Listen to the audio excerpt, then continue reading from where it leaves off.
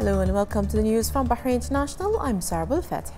His Royal Highness the Prime Minister Prince Khalifa bin Salman Al Khalifa received at Rafah Palace the newly appointed Italian ambassador to Bahrain, Paola Amadei. His Royal Highness the Premier congratulated Ambassador Amadei on her appointment to her post, wishing her every success in carrying out her diplomatic duties so as to further bolster relations between the two friendly countries. The Prime Minister affirmed the kingdom's keenness to enhance its cooperation with Italy across various fields. The Italian envoy expressed sincere thanks and appreciation to His Royal Highness the Premier for his support and interest in boosting bilateral cooperation in various sectors. She also conveyed to His Royal Highness the Prime Minister the greetings and appreciation of the Italian government for the efforts he is making to enhance the level of cooperation between the two friendly countries.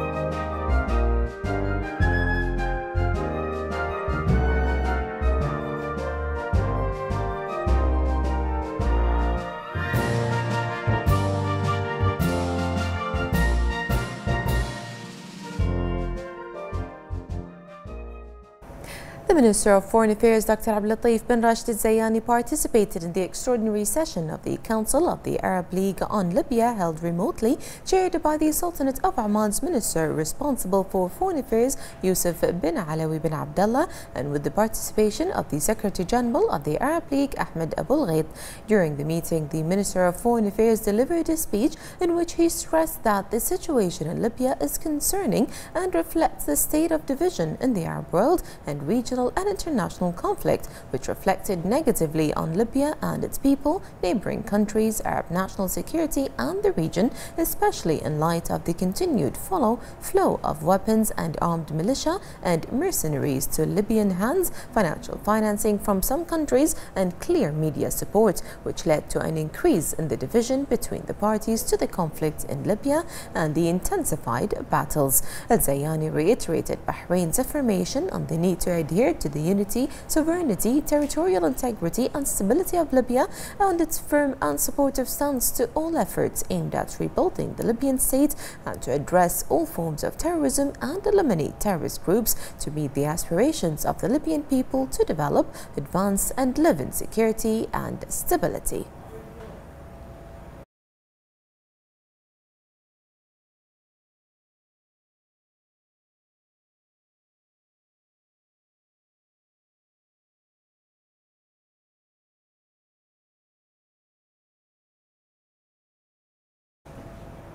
The Minister of Foreign Affairs, Dr. Abdulatif bin Rashid Al-Zayani, participated through video conference in the extraordinary session of the Council of the Arab League on the Grand Ethiopian Renaissance Dam, headed by Oman's Minister responsible for Foreign Affairs, Yusuf bin Alawi bin Abdullah, with the participation to the Secretary General of the Arab League, Ahmed Abul-Ghait. The Foreign Affairs delivered a speech during the meeting in which he affirmed that the Grand Ethiopian Renaissance Dam issue is a major challenge for Arab water security, which is considered one of the basics of Arab national security. He also noted the threats of activating the dam without reaching a just and balanced agreement with Ethiopia. He asserted Bahrain's rejection of any intervention in Egypt and Sudan's historic rights in the Nile River.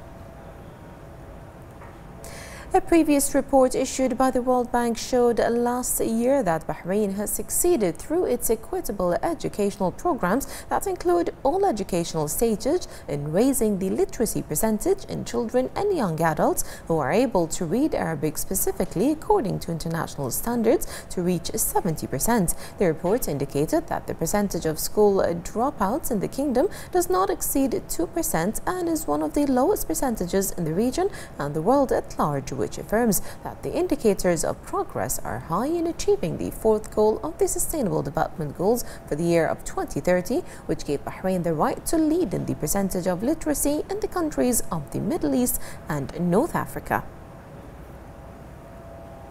The Ministry of Health said today that the number of coronavirus cases reached 5,479 with 443 recoveries and 643 registered new cases and 2 deaths. 371 of the new registered cases are expatriate workers, 262 are contacts of active cases and 10 are travel related. The deceased are 87-year-old and 91-year-old citizens. The Ministry of Health urges everyone to adhere to the rules and affirm the importance of following instructions such as washing one's hands with soap on a regular basis, along with avoiding shaking hands and close contact. Moreover, covering the nose and the mouth when sneezing and avoiding public spaces when possible.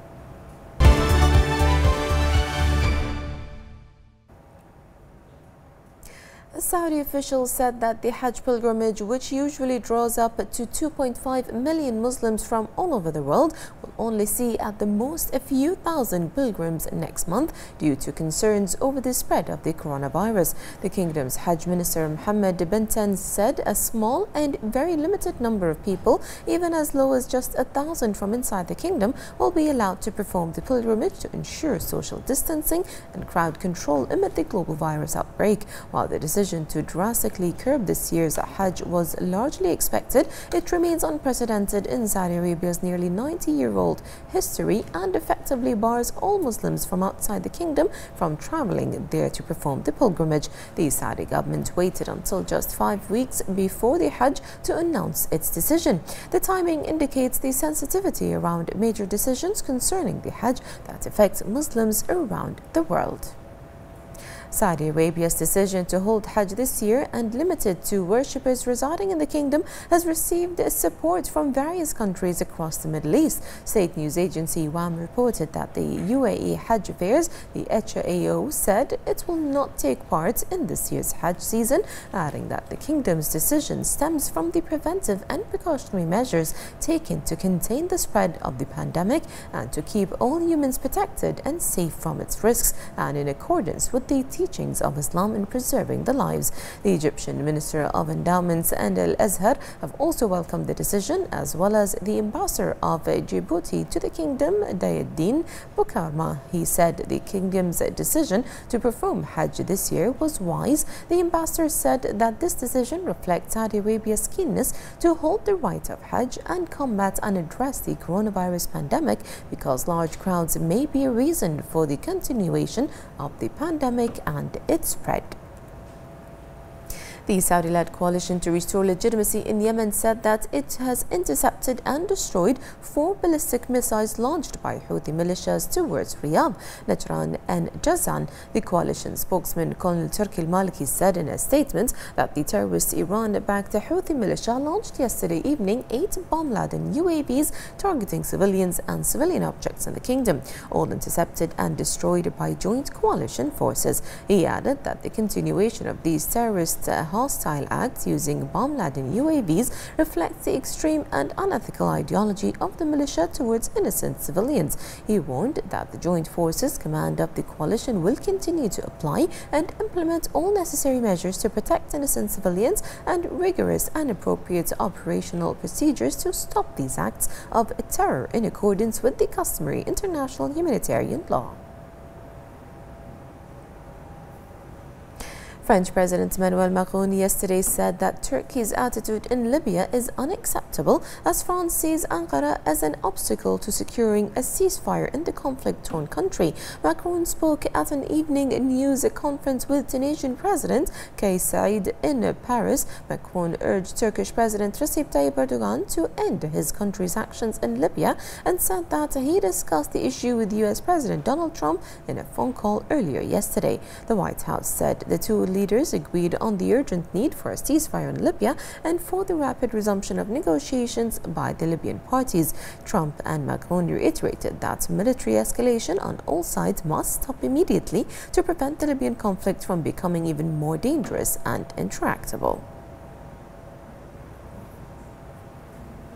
And now we move to Yasmin with the latest business news. Thank you, Sarah.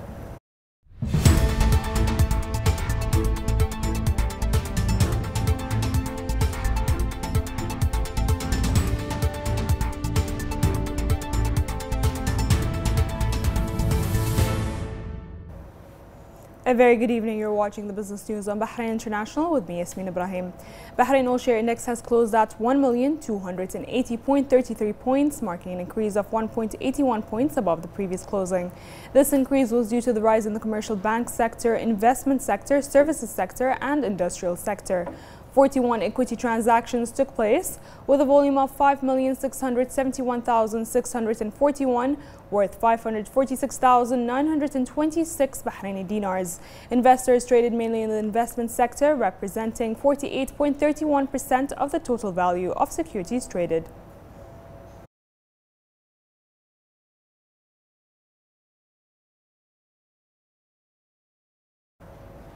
Apple provided a glimpse at upcoming software changes designed to make the iPhone even easier to use and announced hardware changes to its line of Mac computers.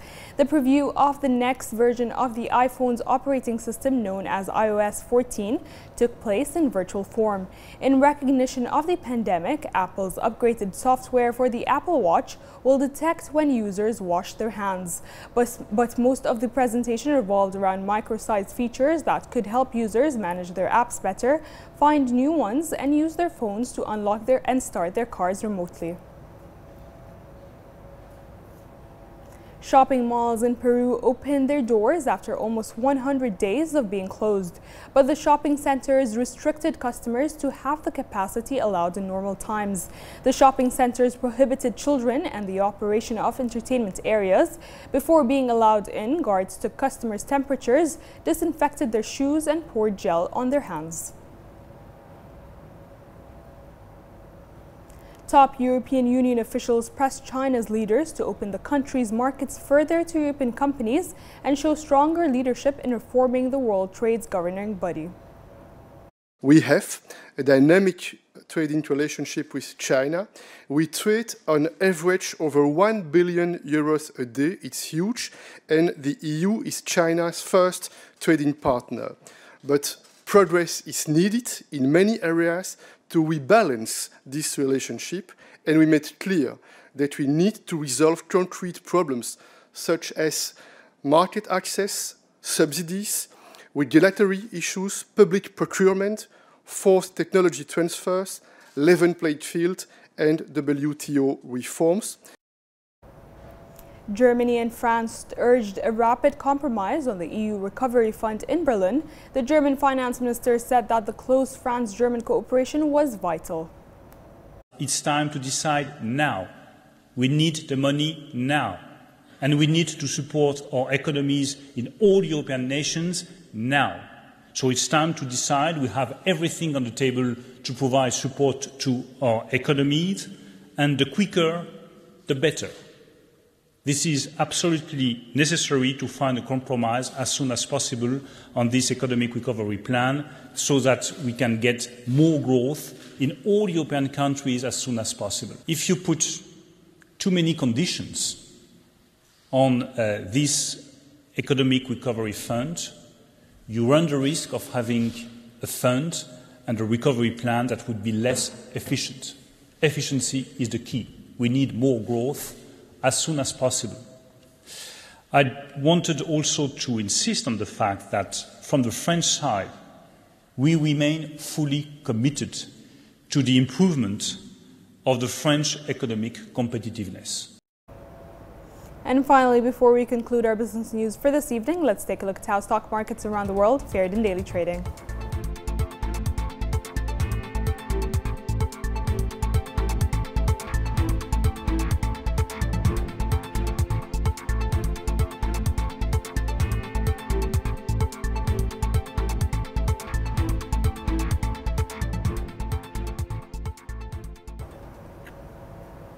And that is it from the business desk. It's back to you, Sarah. Thank you, Yasmin. A top Afghan government official said that the Taliban killed at least 291 Afghan security personnel over the past week, accusing the insurgents of unleashing a wave of violence ahead of potential talks. The spokesman for the National Security Council said that the previous week was the deadliest in the country's 19 years of conflict, even as the insurgents dismissed the latest figures. The Taliban carried out 422 attacks in 32 provinces during that time, killing 291 security force personnel and and wounding 550 others. The Taliban rejected the latest government figures. Prime Minister Boris Johnson said today that pubs, restaurants and hotels could reopen in England early next month, easing the coronavirus lockdown that has all but shut the economy. Hairdressers will also open again along with tourist attractions like theme parks, but nightclubs, indoor gyms and swimming pools will have to stay closed. Johnson said with infection rates falling and little current threat of a second wave of COVID-19 cases, he could reopen swathes of the economy and try to get life in England back to something like normal. By relaxing the rule on social distancing from 2 meters to 1 meter plus, wearing masks and using protective screens, Johnson said many businesses could reopen from July the 4th. He also said that the changes will allow 2 households to meet in any setting and all schools will reopen in September, adding that laws specifying social contact would be replaced with the new guidance. Johnson said not all restrictions could be lifted at once and people would need to stay vigilant. He cautioned that lockdown measures might need to be reintroduced if there were a second spike. Chinese and Indian military commanders have met for the first time since a confrontation in the Himalayas that left at least 20 soldiers dead.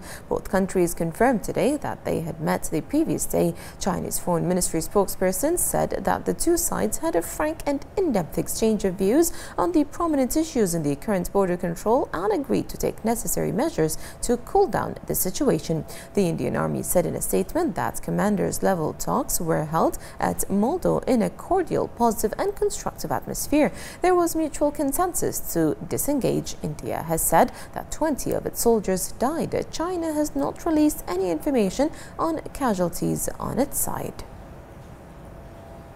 Meanwhile, restaurants, gyms, swimming pools, libraries and kindergartens resumed operation in Moscow today as the city emerged from a light coronavirus lockdown in place since late March. Moscow mayor announced the ending of lockdown in the Russian capital 2 weeks ago. He lifted the stay-at-home orders and allowed beauty salons to reopen first. Last week, dental clinics, museums and the outdoor spaces of cafes and restaurants resumed operations. The officially reported daily number of new coronavirus infections in Moscow has dropped from over 2,000 to about 1,000. Today, health officials in the city reported 1,081 new infections. In total, Moscow has so far registered 216,095 confirmed coronavirus cases, 36 of Russia's caseload of over 599,000 contagions.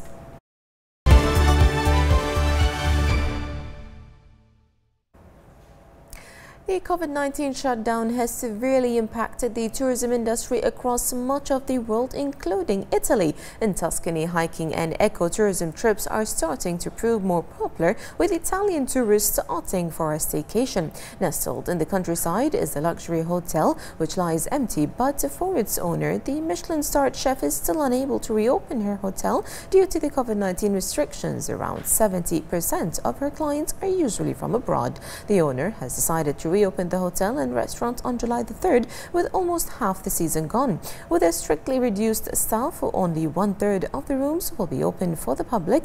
A contraction of this size touches not just specific business, but also the average employment rate of the entire area.